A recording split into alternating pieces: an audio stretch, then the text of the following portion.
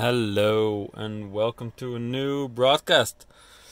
Electric Felix in the Jaguar I-Pace. As you can see, the screens are still not functional after a failed CCS charge in Bretagne in France today. They stopped working as they did many times before this. I rent a lot of cars, and I experienced this problem with probably half of all the I-Paces that I ever drove. More than 10 by now. What I wanted to show you is a quirky thing. Maybe you think it's nothing.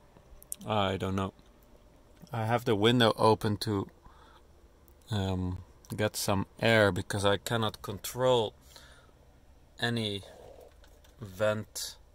I can push the button for the air conditioning. It won't respond, so it's very hot in the car. It's 22 degrees outside, but it's just, it's uncomfortable in the car. But yeah, outside there's rain, and because we're in France, you cannot just sit at a bar and pretend to have lunch, because that's what they do till 2 o'clock, and then everything closes. So when I arrived at this charger, hello, thank you, Brev car.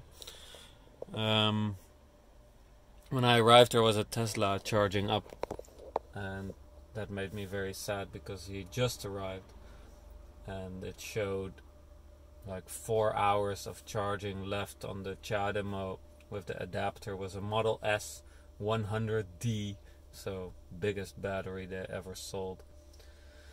So yeah, I guess it wasn't my lucky day in that sense, and with the screen shut off, and so now I don't have any music. I don't have anything really, which is too bad. I wonder. Oh, the HUD is still working. Well, that's nice.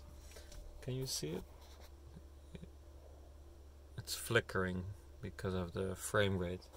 Anyway, what was I saying? So what I just wanted to show you is this quirky thing that you're in the rain, but because the screen shut off, you don't have any ventilation anymore, or you at least cannot control it. So you need to have the window open, and you don't want to stand in the rain next to the car, obviously. And there's also no bar because you're in a country where bars actually close, even during the day, after lunch. So what you do is you want to look outside, because this is like the one thing you have left, is that you want to look outside. But then you have the rain. So you want to use the wiper. And I did that, and I'm going to do it again. And let's see if I can show you what happened. Whoop-a. And then you have raindrops in your car, just because you wanted to have a clear view. We have a sort of a clear view. You can also see the biggest hiccup when using the wipers in the Jaguar I-Pace. Anybody driving the Jaguar I-Pace right now will recognize this as long as they tried using the wipers in the rain, because this part on the right is always they don't hit that part of the windshield correctly.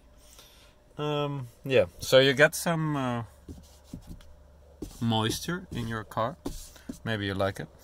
And I especially opened this window because of how the car is positioned right now. Like if I would open that window, it would actually rain inside of the car. But as you can see, there's no raindrops coming in.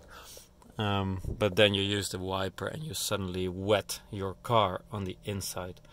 So I hope I taught you something. Like, I don't know what, and I don't know how you, but then you could close the window, wipe a little bit, and open the window again. Stuff like this. And meanwhile, I have to look at all these motorbikes passing, because turning on some music, using the web browser, no, it's not gonna happen. So just checking in. Check out my other videos, read the blog, watch my Twitter to see what's happening in the live world, and see you around. Electric Felix signing out.